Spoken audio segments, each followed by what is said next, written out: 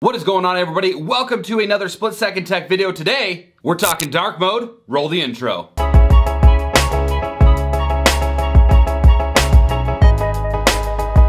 Now, I don't know about you guys, but one of the worst things that I hate is turning on my computer screen early in the morning just to sear my eyes with a bright white screen. Unless you're my local Arby's down the street that decided to replace their Mountain Dew with Coke products. That's definitely worse. Moral to the story, dark mode is your friend and easier on the eyes, at least for me. Moving on. To enable dark mode on your Mac, you're gonna want to go up into the top left-hand corner and left click on the Apple icon, opening up your Apple menu. From here, go ahead and left click on System Preferences.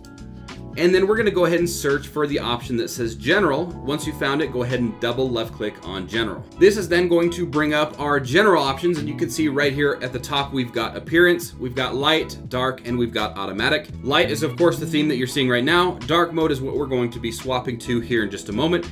And then Automatic will dynamically change your light and your dark mode themes based on your current location's day and night cycle. So, during the day through sunset is going to be light mode, and then during the night all the way through sunrise is going to be dark mode. And you can kind of adjust how you want it through there.